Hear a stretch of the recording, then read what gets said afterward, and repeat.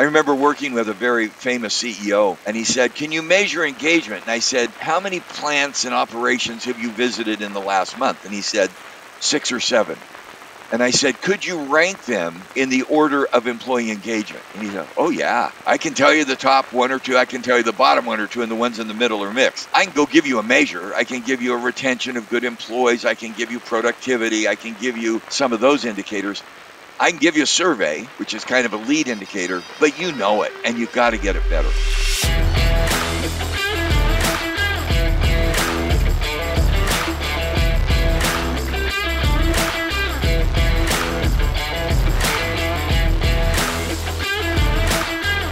You need employees to be engaged to go beyond their job descriptions there.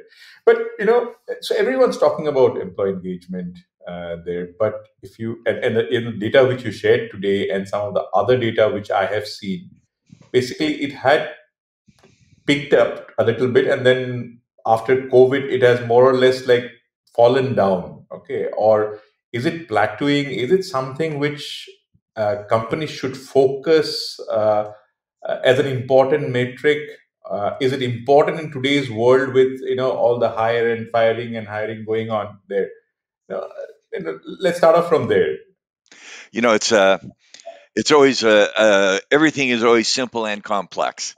The simple line is, and you said it so beautifully, when an employee gives not just their hands and their feet and their brain, I mean, they give their hands and their feet, they show up, they give their brain, they give their ideas. If they give their heart and soul, something unique happens. And I think you have experienced that. I've experienced that. People talk about it's not a job, it's a mission. It's not work, it's a calling. And in fact, it's fascinating. I mean, this is what's simple. It's fascinating to see people who I happen to be sitting on a beach in California.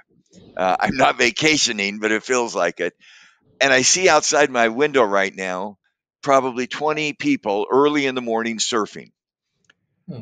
If I were to look at those 20 people, they are probably not exceptional high school students because instead of being at school, they're surfing.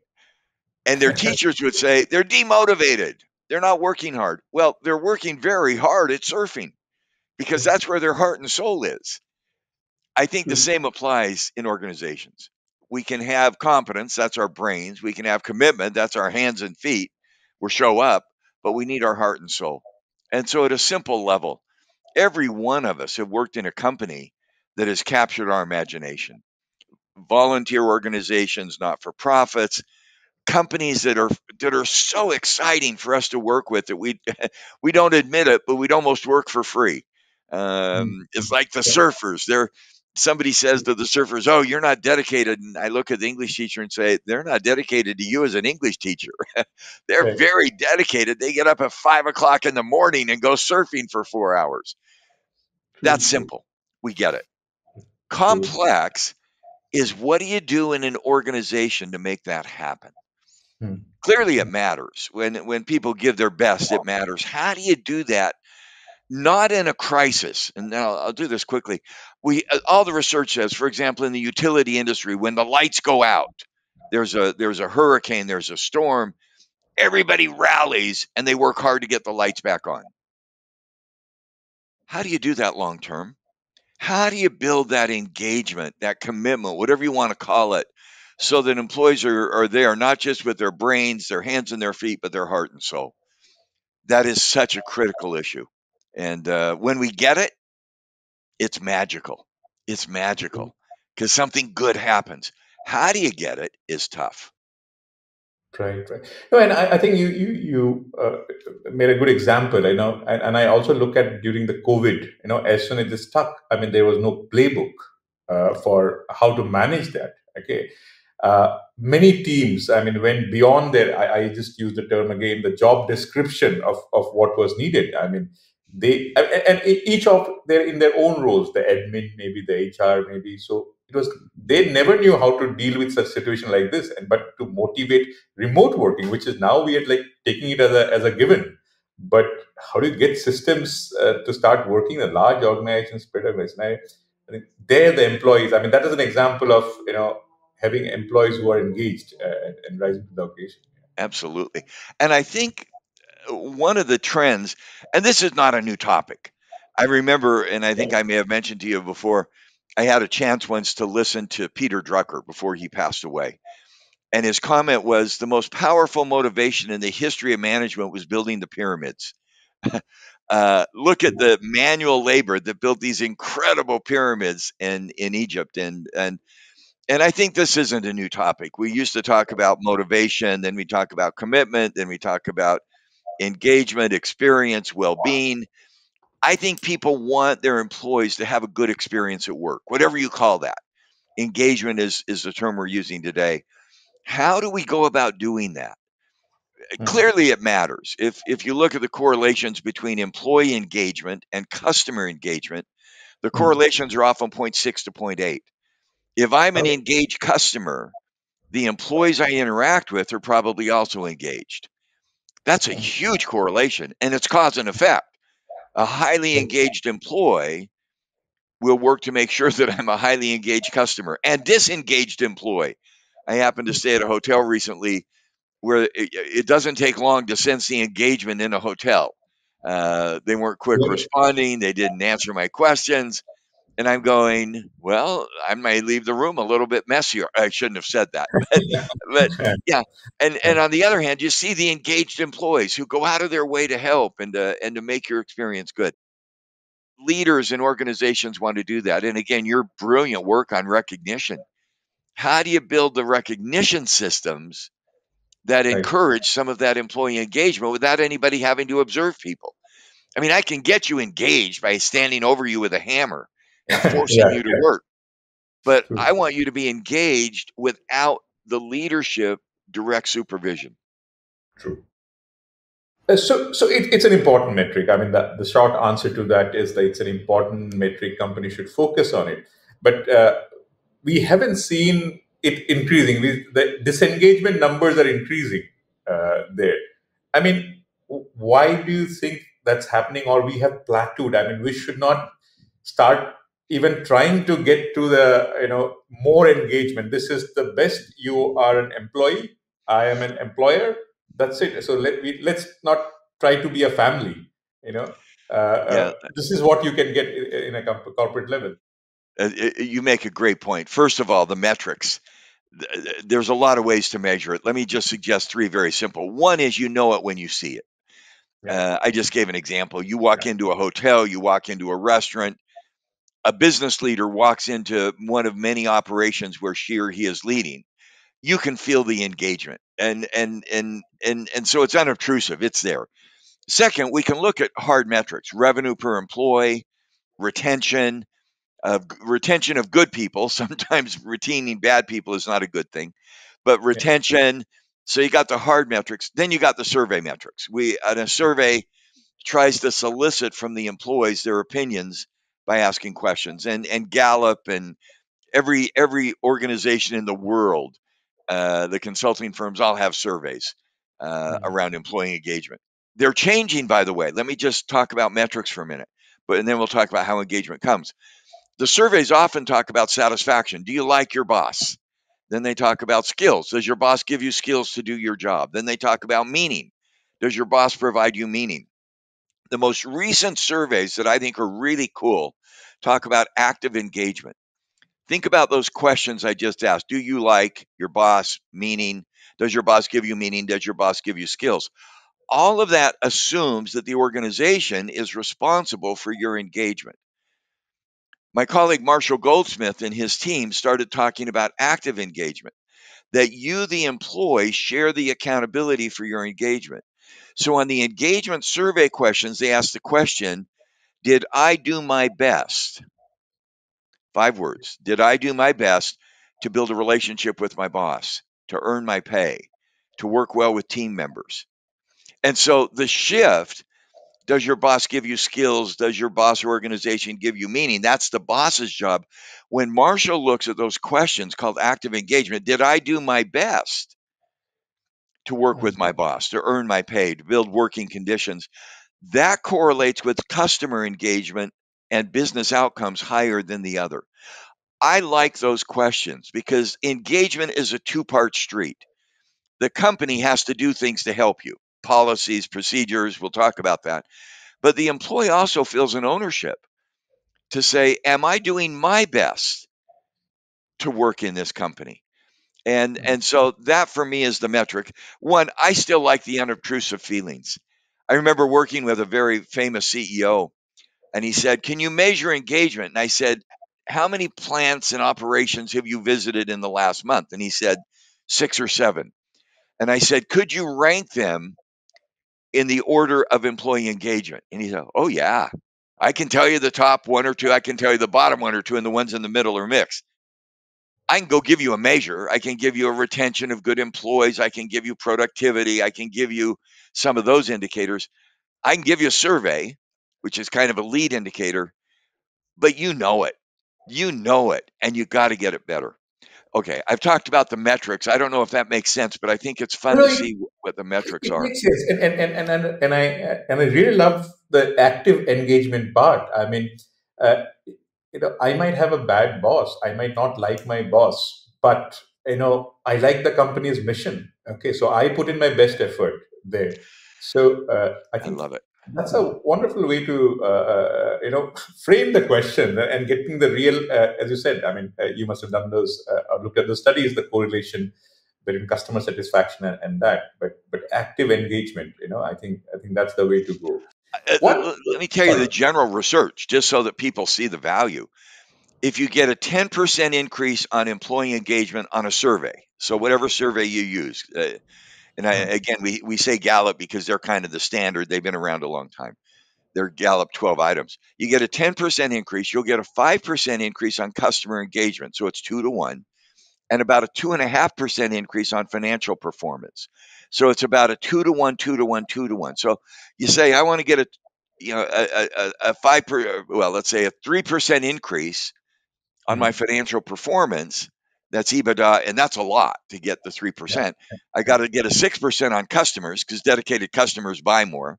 And I got to get a 12% on employee engagement. Now, it's not always exactly that, but in yeah. general, that's the pattern that we see. It's such a simple way you have put it. I mean, it's why HR should focus on the engagement. One thing on the metrics which you brought about, and sometimes, and I have debated on this, is the retention metric. So I try to give the example of, like, uh, we are married, but we might divorce. Okay, we go our different ways, but as long as we are married, we should be in love, right? Is retention important, or as long as the employee is there in the company, that Oh, I, engagement level? I love the metaphor. There are a lot of people who are married, but they're Yeah. not in love. Yes. They're they're they're Disengaged. they're disengaged in the wedding. They're roommates, and Right. and they cross each other and they share a meal. That's for me. That's a great metaphor, brother, because they show up.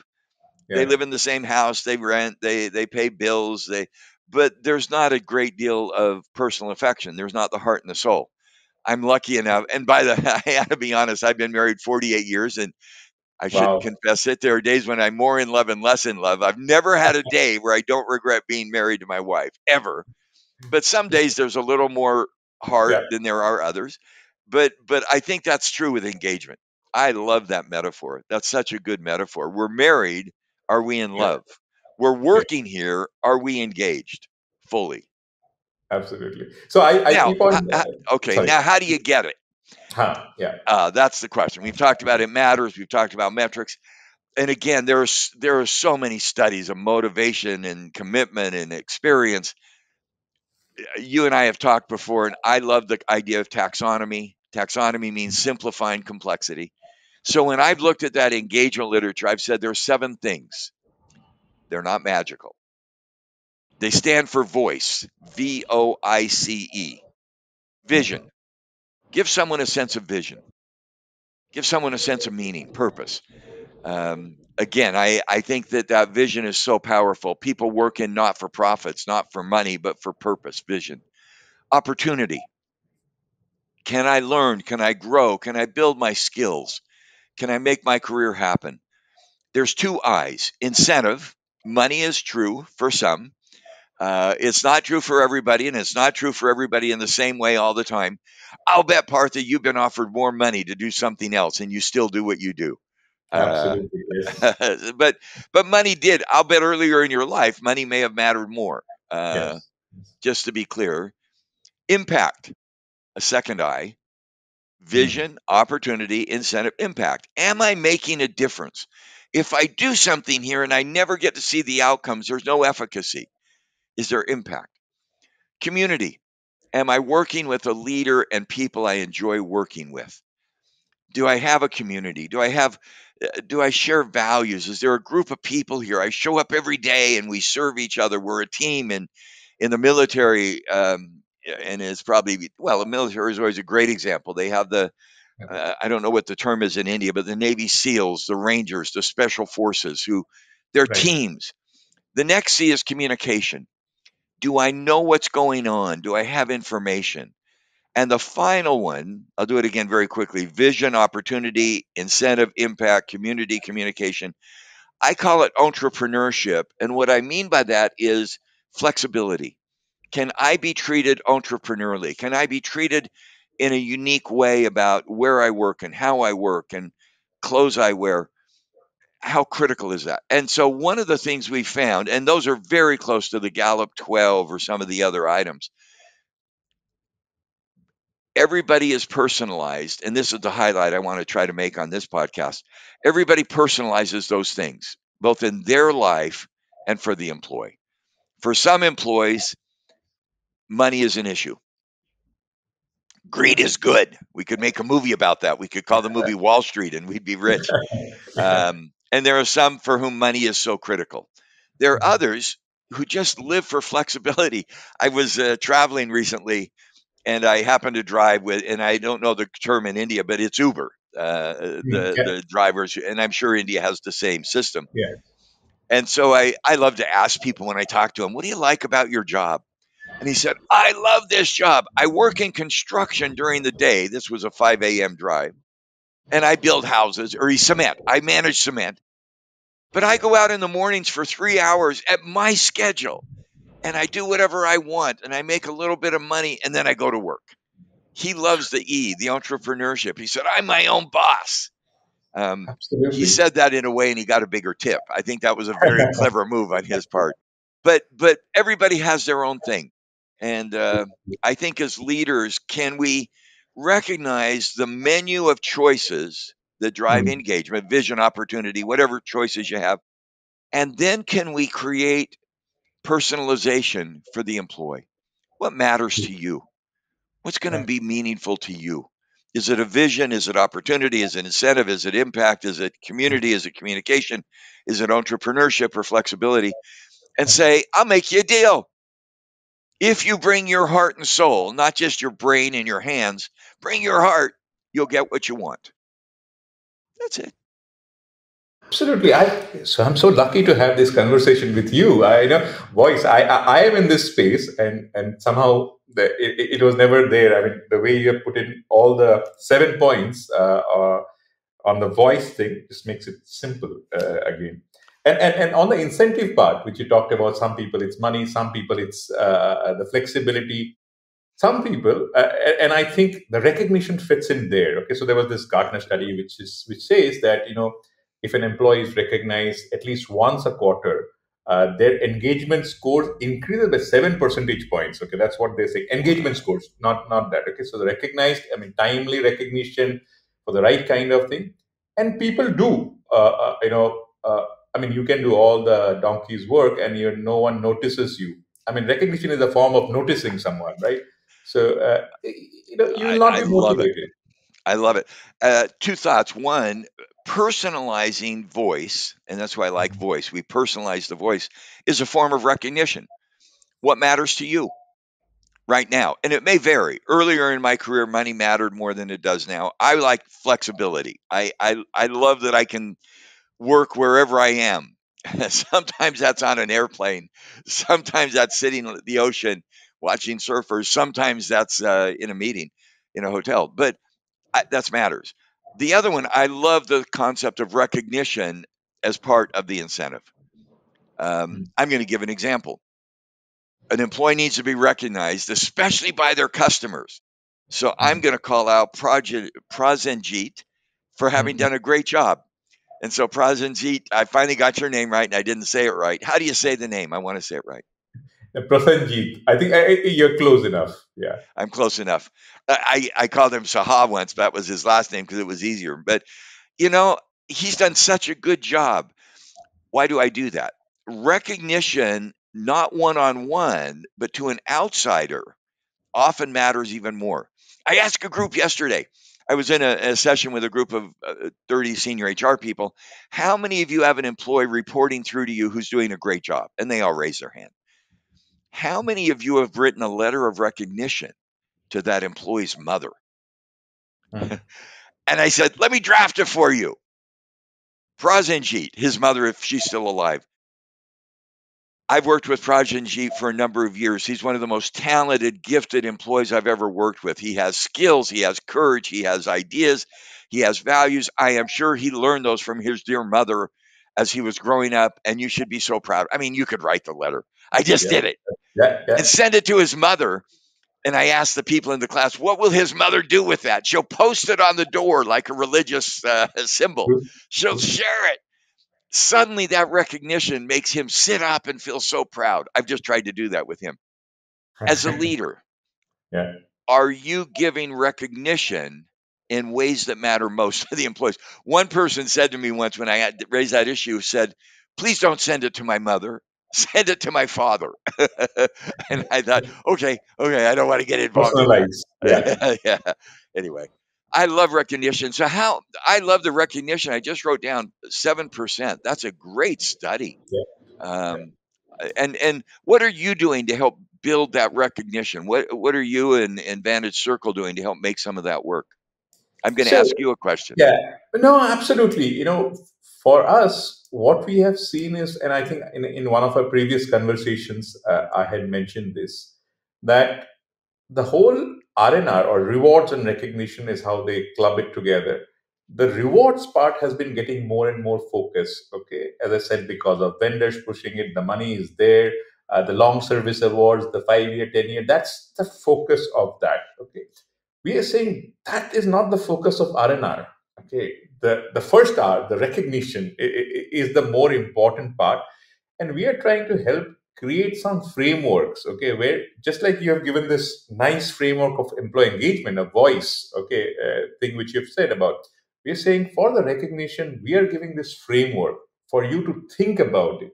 You have to personalize it, of course. When we say, do you want coverage? Think about it. Do you want all employees to be included? Do you want only white collar employees to be? It's up to you to decide. But I'm just giving you that this is a factor. It's important. You decide what you want on that, right? How do you incentivize? Is it incentivizing just by the money? So do you give me $100 when I'm earning $200,000, or do you make it something more, exclusive? I'm in the President's Club. Okay, I've been, got to the President's Club. That is more important to me. Again, you also have to think about maybe that $100 for the guy who's earning $20,000 is useful. Okay, not for the guy who's earning $200,000 there.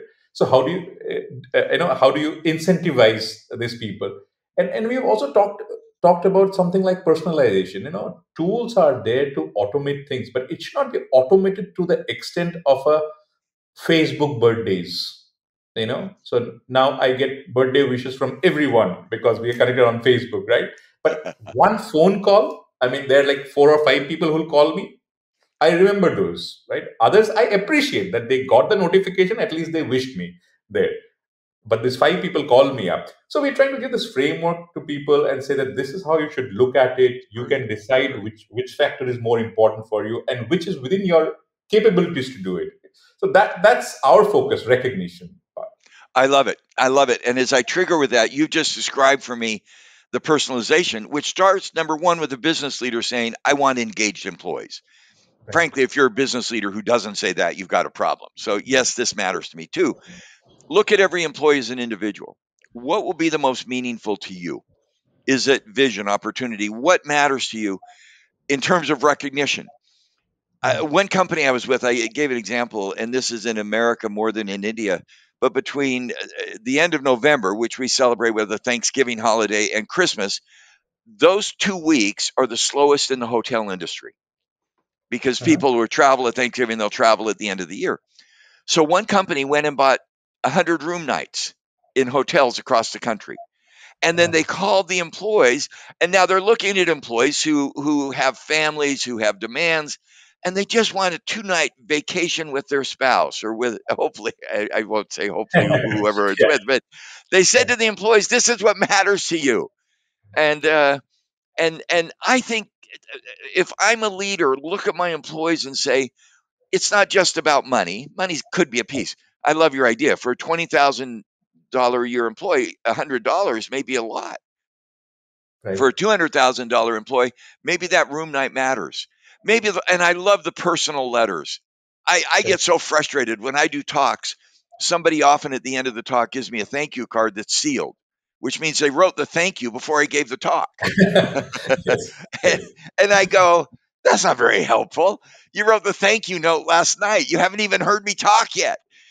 You got to right. make it real. You got to make the True, recognition real, and true. and then Absolutely. publicly share it and let people see what they're doing. And I hope your True, company can build that topology of options. Here's the menu of recognition beyond birthday wishes, which are great. Birthday cakes, we all like.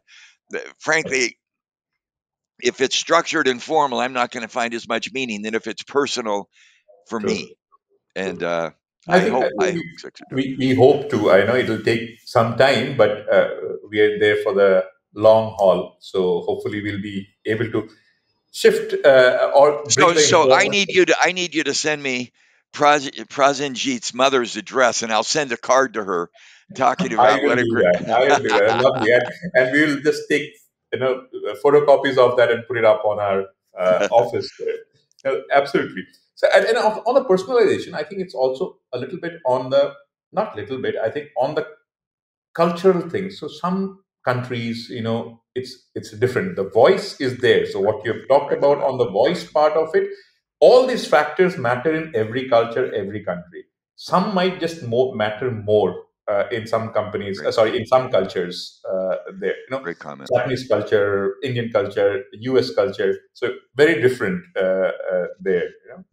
So I love absolutely. that. I mean, there's work that's great work. Eric Hofstede and others have shown on 4 or 5 dimensions how cultures differ. America tends to be more independent, the entrepreneurship, than Japan, which tends to be Right. more structured. And time frame, America tends to be short term. Sometimes in China and Japan, Asian. I'm picking Asian. I could pick India. Tends to be more long term. So, yeah, I Right. think those differences are that's part of the personalization. That is so important to recognize. Absolutely. But last question. So why are these numbers not going up? The engagement numbers. I don't know. Neither do you, because we haven't been listened to enough. And here's the answer that I kind of give because I know you asked me to think about this. You use the metaphor of marriage. I'll use the same. Divorce rate for those who are together in the United States has stayed about 50% for Mhm. decades. It Mhm. changes 5 or 6%, but it's plateaued there. I think and in India it's about 80 to 90%. The marriage Mhm. rate is Yeah. high. Yeah. So somebody made a joke once where, and it's not true in India anymore, but arranged marriages are better than planned marriages because your mothers know better. That's not true, I know, but and it would be interesting. But I bet even in India, the marriage rate has stayed pretty consistent.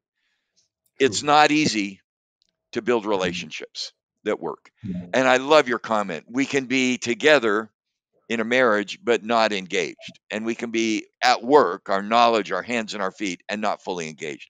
And so when employees have more discretion, and I think COVID heightened that. I'm working at home. I don't have a team. I'm independent. When somebody calls a search firm or a friend with another job, it's I'm not leaving my team because I'm still in my place. And even back at work with hybrid that we've played with the last few years, I think employees are saying I have more discretion. True. True. I wish it could go up.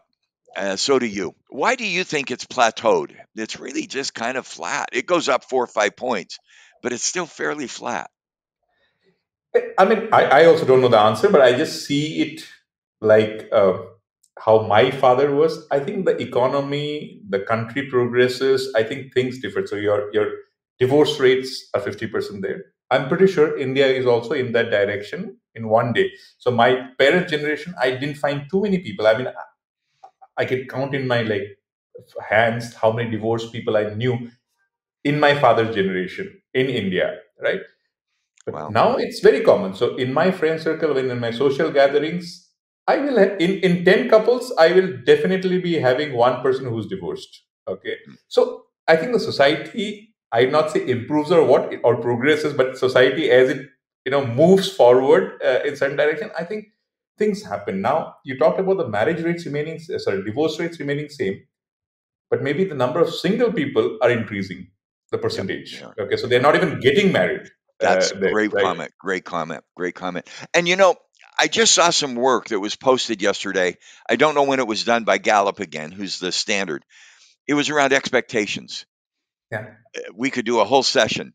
How do you manage? Because some people get married and say, I'm going to get married and I'll be in love every day of my life and things will be perfect. No, yeah, the honeymoon ends, and I'm still married, and I'm still in love. But it's not the same kind of romantic kind of thing.